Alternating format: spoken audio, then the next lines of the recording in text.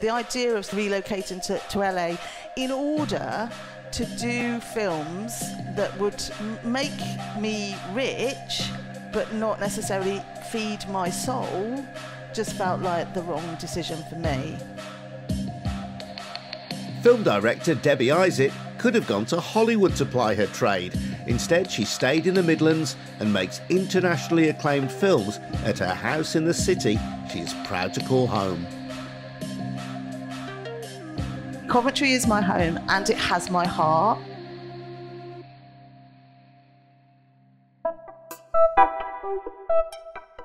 This is Made in the Midlands, an original commission by the Coventry UK City of Culture, hosted by Adrian Goldberg. This is a podcast in search of an identity for the 10 million people who live in the middle of England, an identity which often goes ignored even by the people who share it. By talking to successful Midlanders like Debbie Isitt, we hope to expose the characteristics which unite that huge region which is neither north nor south. Episode 5. Debbie set up a theatre company in Coventry after studying drama in the city. She is now best known as the creator of the Nativity film franchise, which is filmed and made in the Midlands. This episode was recorded at an event at the Coventry UK City of Culture.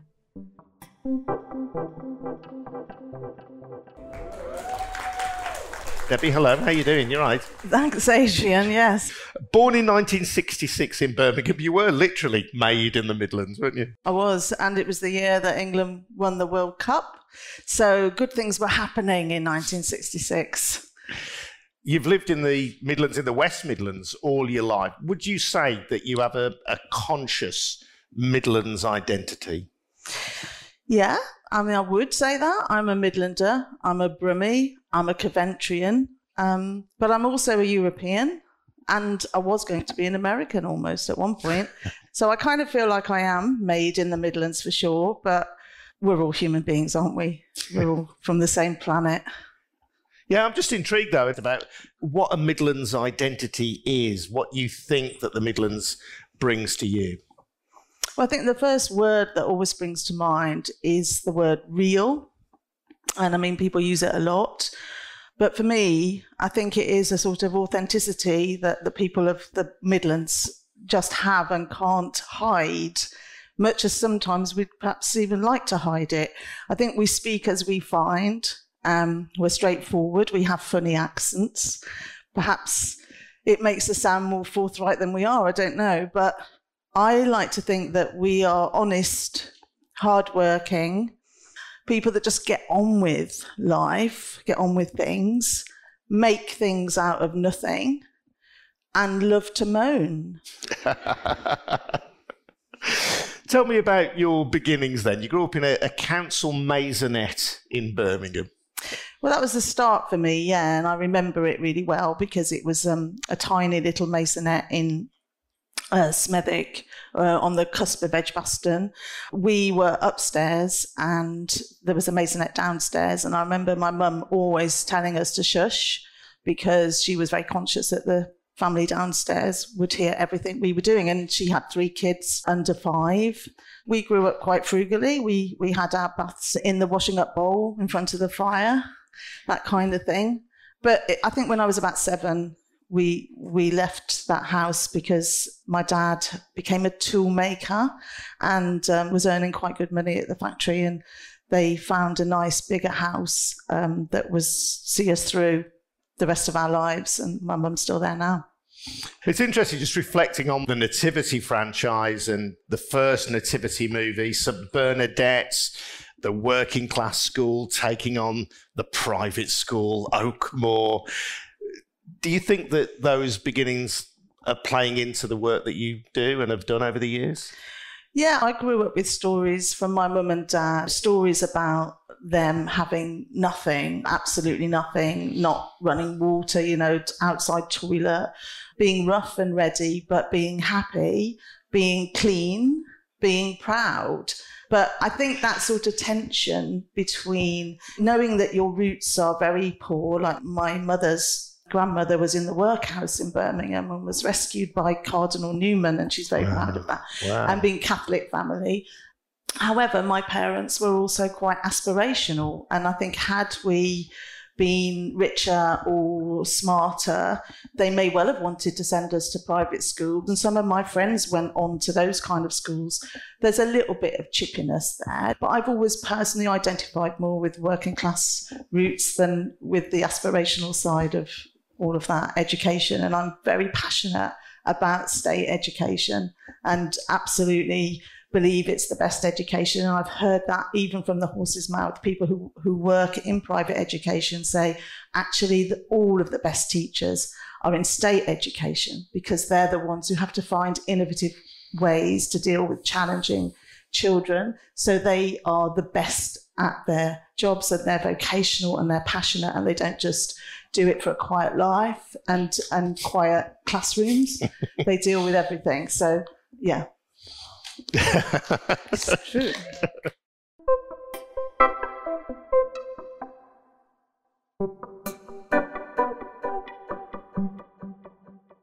Do you want to tell me a bit about your mum?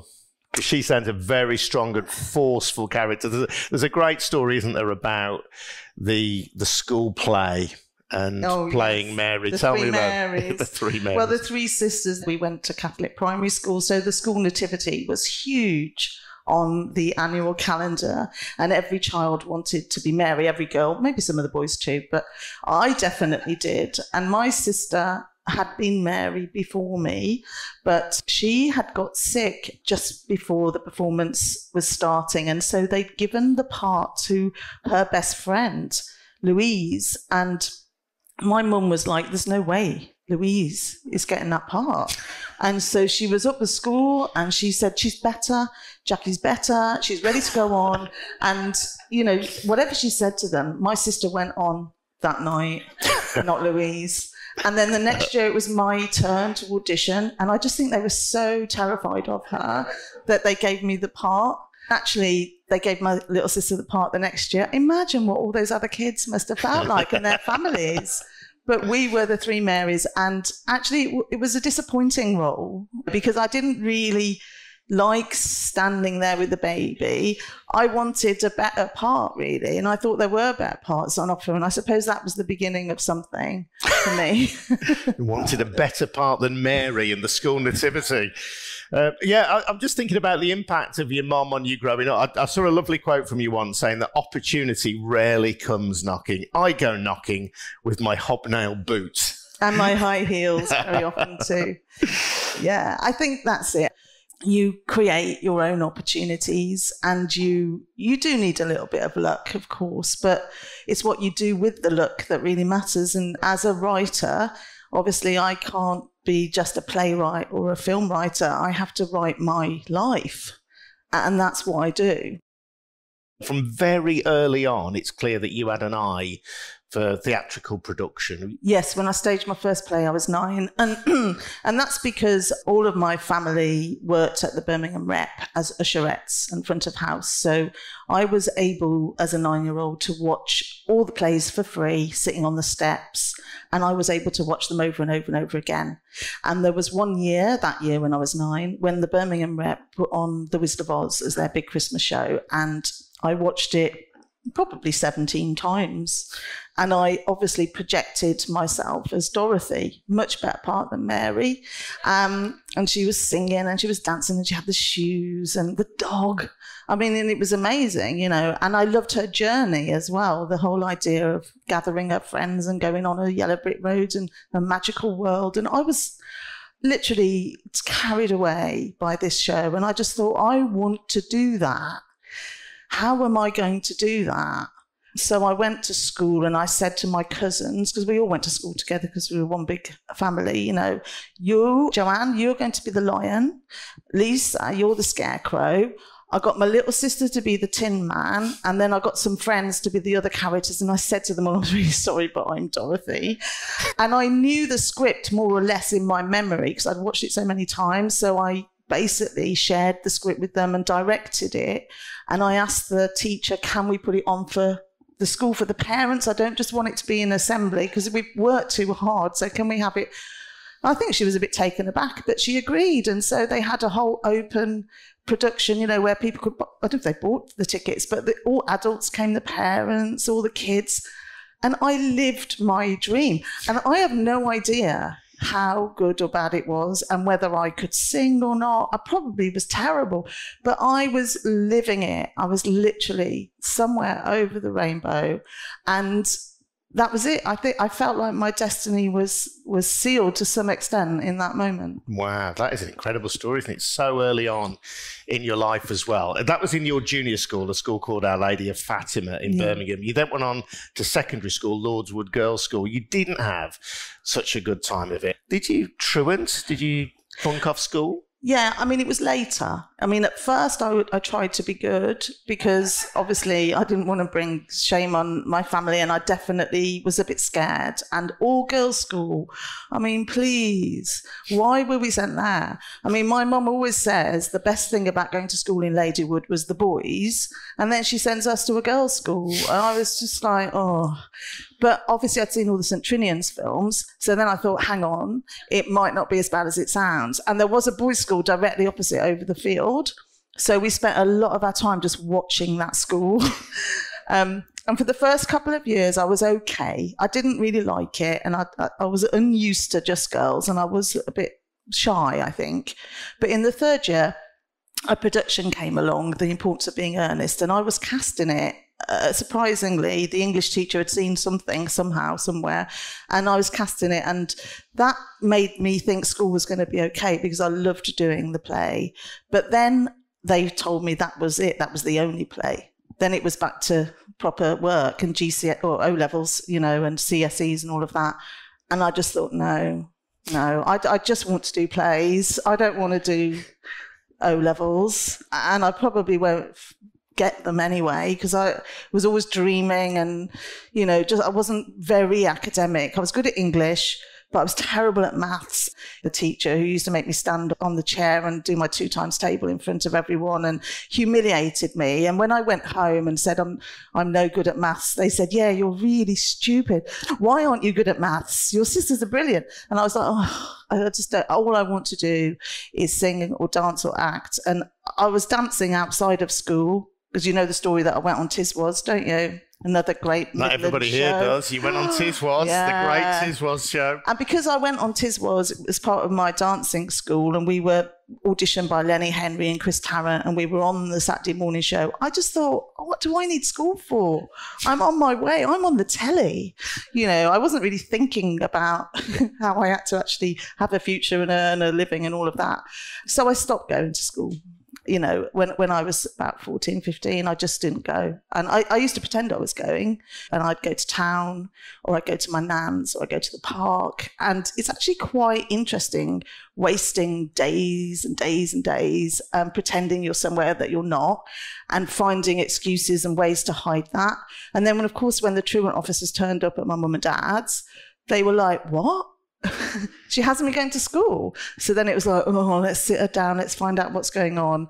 I just had to say, I just can't stand it. I don't like it. Like, I feel trapped and I'm not doing very well. Actually, I did sit my exams, so I had to go a bit, and I got through it, but I couldn't wait to get out of there. Couldn't wait.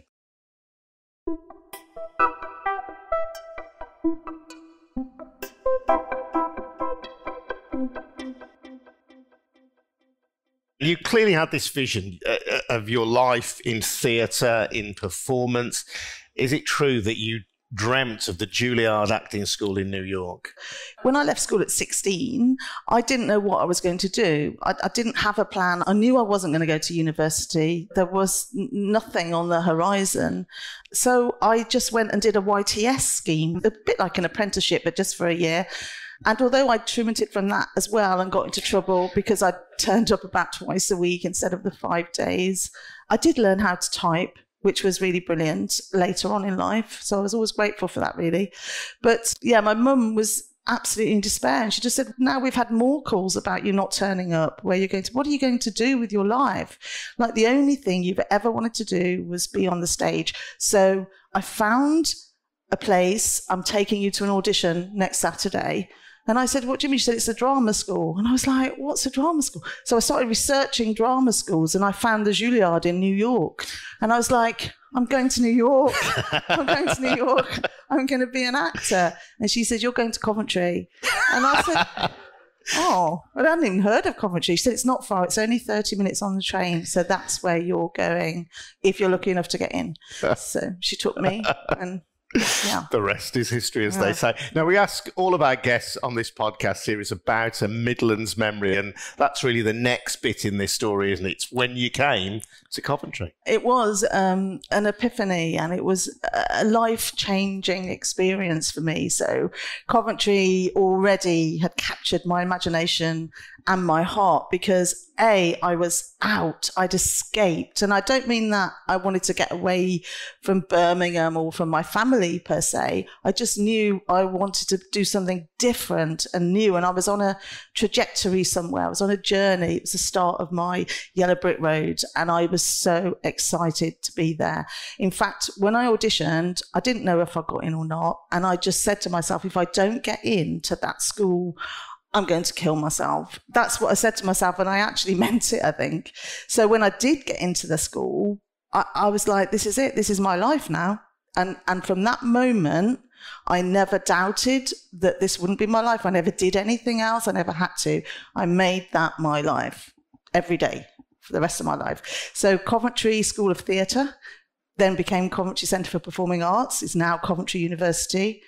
Absolutely shaped and made and trained me in a brilliant way. They were absolutely amazing, inspiring.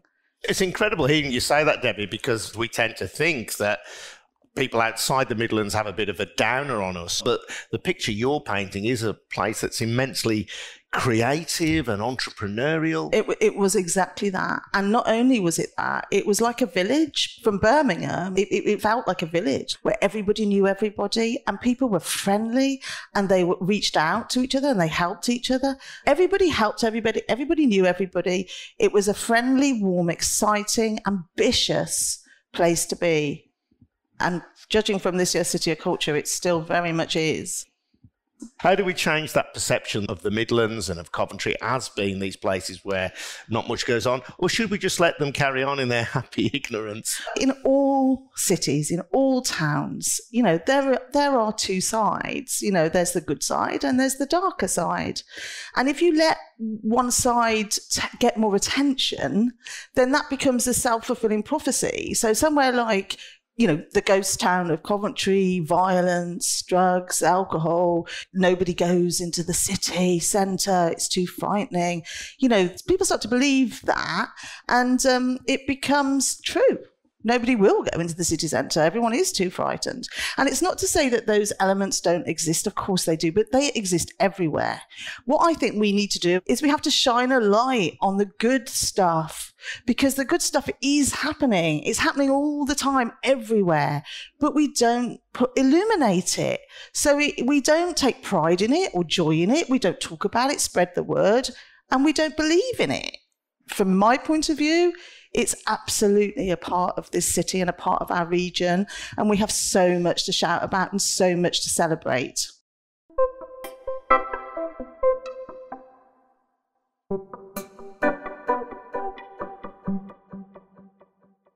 I have to ask you the question, why, as somebody who'd come out of college as an actor, did you not follow the well-trodden path to London? Because that would have been the obvious place for you to go. Well, I'll be honest, I tried. We were all at the end of our diplomas, Coventry. We all bought the stage. We all went for the auditions. I mean, the auditions, you know, Greece, the cruise ship. I really wanted to go on the cruise ship. You know, I went to audition for Greece. But what I really quickly realised was that the parts for women, young women, were usually really rubbish. You didn't know who you were auditioning for. You didn't know the quality of their work. You know, that you were going to be a passive kind of passenger of your own life. That's how I felt if you kept going down that route.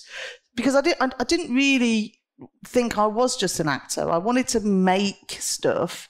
So I thought, yeah, this probably isn't for me. But I did get out of Coventry, and not because I really wanted to, but I got a job, and that was in Cambridge for the Cambridge Experimental Theatre Company.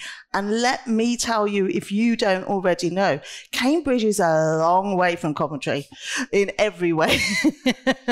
Far from the vibrant, edgy, real art scene. It's got the townies and the gownies, and it was the gownies who I was with.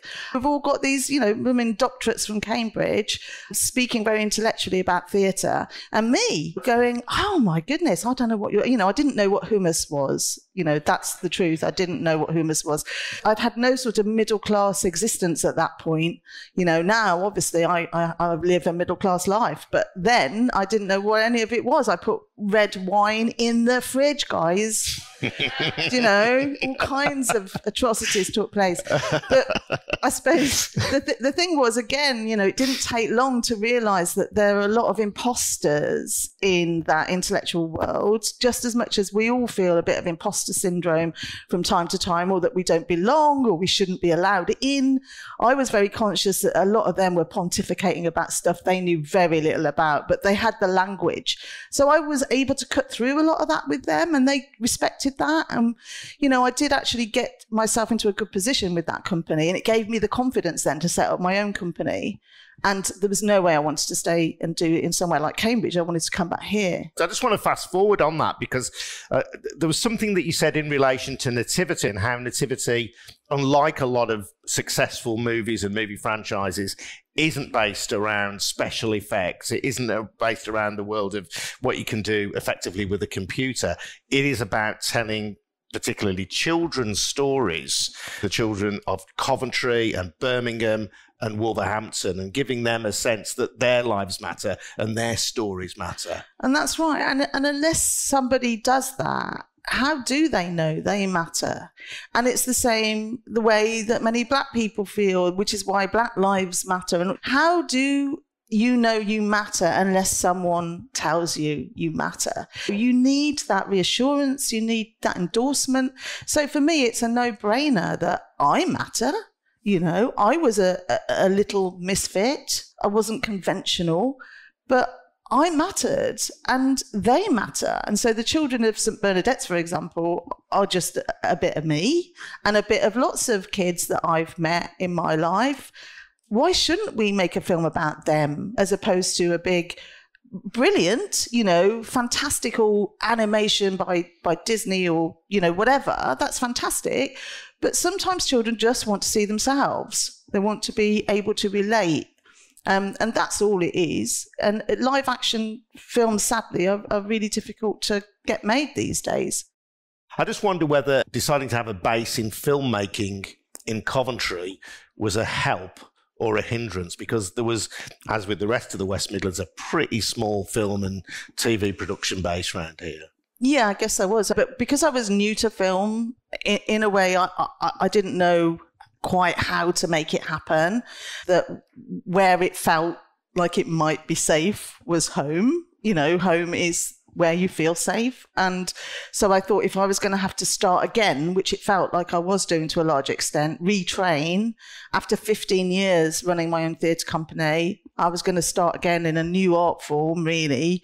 I thought I'd better try and do it at home, where it was safe to build my confidence and make mistakes. You say you weren't that well versed in the world of film at that point. You made a few short films before that. What are the benefits of shooting in a place like Coventry rather than in a more fashionable location? Well, I think that the only reason I actually know the answer to that is because I have shot a film in London, and that film was Confetti. Yeah. And it was very difficult, very, very challenging to shoot there, because London is a big old, dirty old, busy old place, however fantastic it is. And to get anywhere takes you forever. So you are exhausted by the travelling, and then frustrated by not having the time you need to shoot the scene, because you've got to get to your next location, which is another hour and a half away because it's the other side of the river.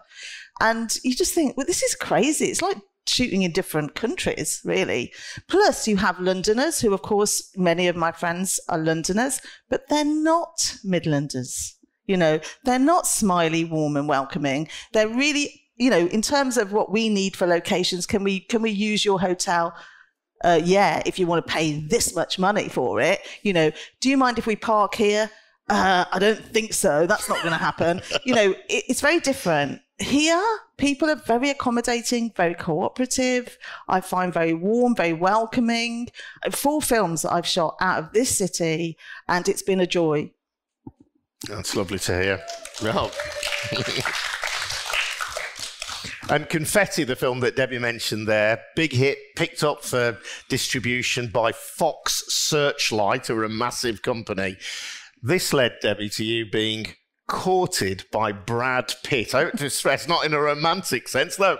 I'm not saying that would be out of the question, Debbie, but go on, what's the story of Brad Pitt?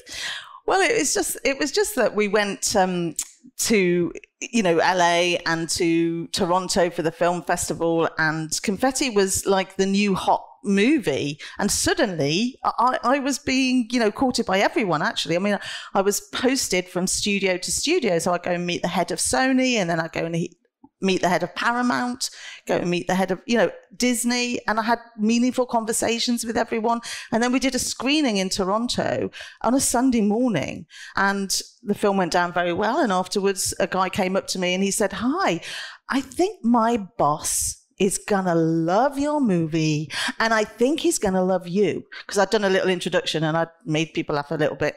And I said, "Oh, right, okay, who's your boss?" "It's just a guy called Brad Pitt." And I said, "Okay, yeah, when does he want to meet?"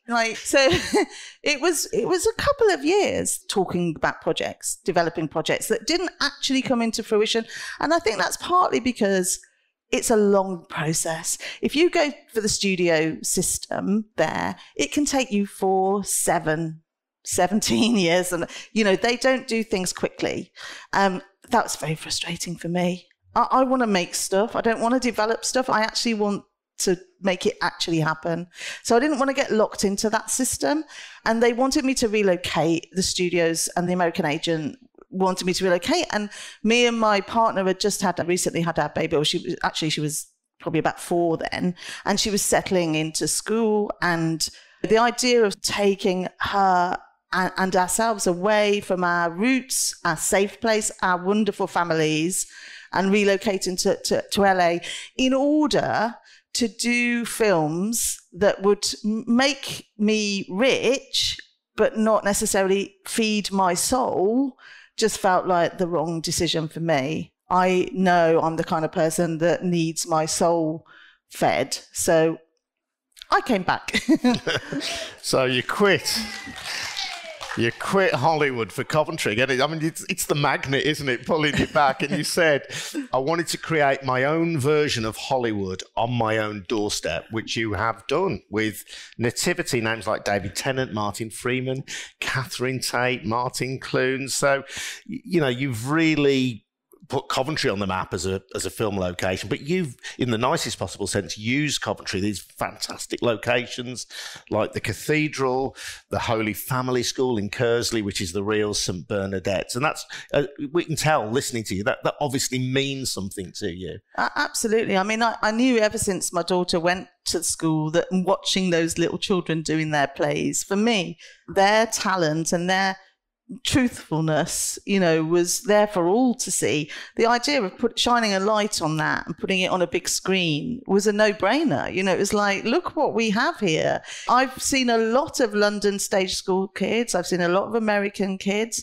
There's nothing quite like an innocent, someone who hasn't been trained, or the thought of being in a film had never occurred to them or their parents. That gives you something really special. That gives you authenticity. The music is written at home with you and your partner, Nikki. Yeah. The film editing is done at home. Yeah. With you and your partner, Nikki. Yeah. I mean, at a house in Coventry, well, it's funny. This globally successful film is made. It is funny because, we did have the call when we were doing Confetti saying, where can we land? We're like, well, to be honest, we haven't got a helicopter landing pad. We've got a tiny little garden and and we actually had to welcome these American execs. I mean, proper power Hollywood studio people into our house in Coventry and get them to watch a cut of the film. And it was extraordinary. It was hilarious. But we've done it with everyone. We've done it with the BBC execs. We've done it with movie studio execs here. Anyone who wants to see the cut of the film as we're going has to come to see it, you know. And it means that everybody... Do I mean is taken down a peg or two? I don't know. But what I mean is they have to become part of what we're doing. You know, they have to become part of our extended family, because I see Coventry as my home now, much to my mum's chagrin. I have to admit, like, you're a Brummie. Your home's here in Birmingham. But, you know, Coventry is my home and it has my heart. And, you know, when we make our films on set, if somebody says to me, oh, can my uncle come and have a look? Of course they can. Bring your uncle, you know, or my sister wants an extra. Can she be an extra? Absolutely. Or, you know, somebody on the crew says, oh, so-and-so's just had a baby. Will she be able to have a job? Of course she will have a baby. I had a baby. Everyone has a baby. It's fine. You know, but just to take the sort of mystique out of it, make it accessible to everybody who works on the films, make it feel like a family, which it is, grow that family, you know, and if you don't want to be part of our family, do one.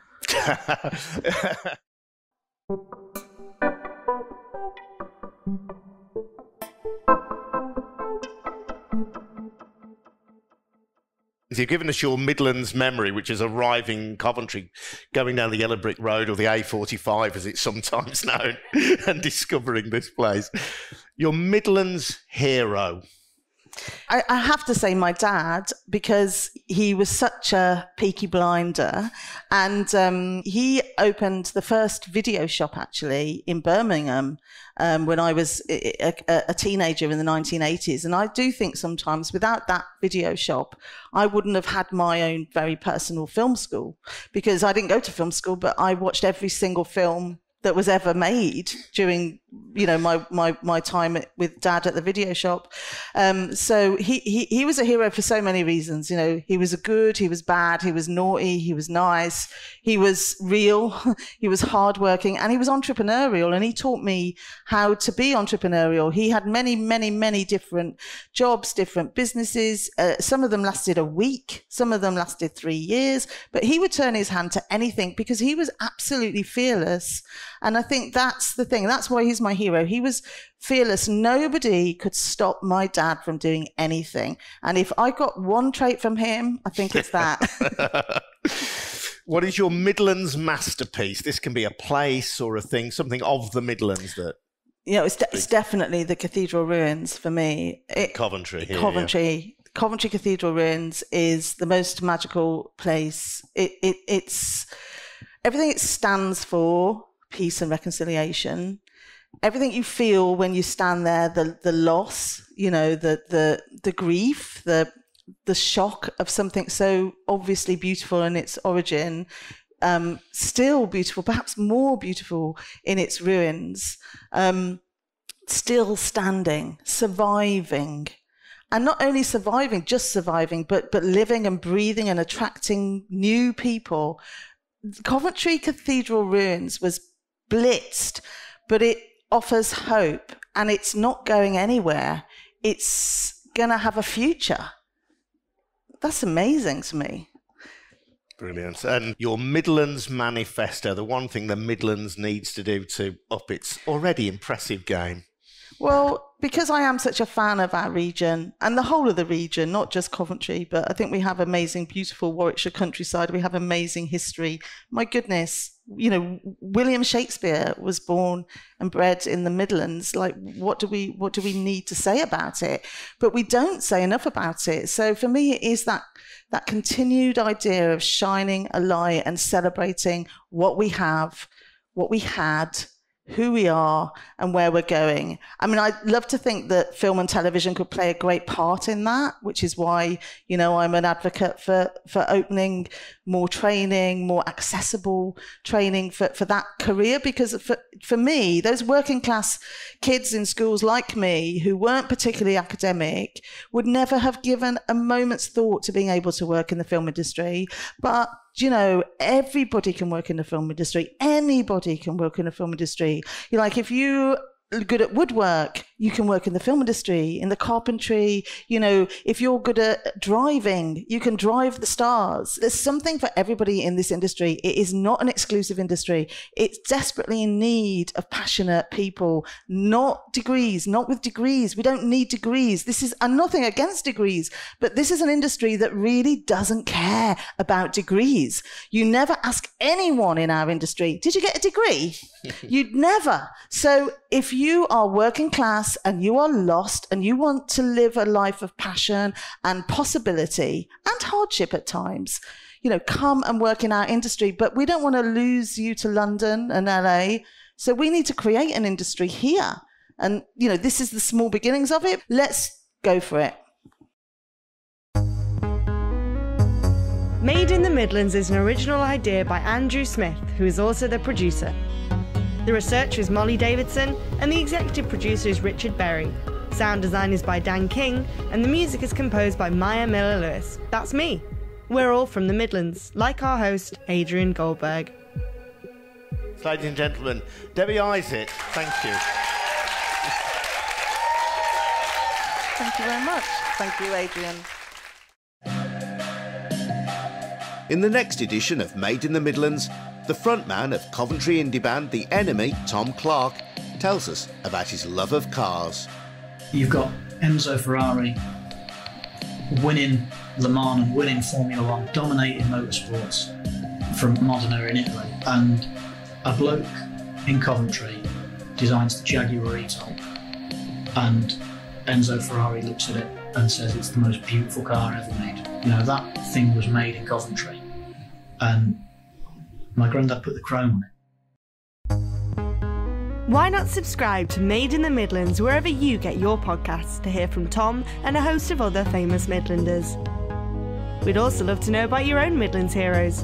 Email us at madeinthemidlands@loftusmedia.co.uk. Do share the podcast with anyone you think might enjoy it, and please leave us a review as well. It all helps to get us noticed.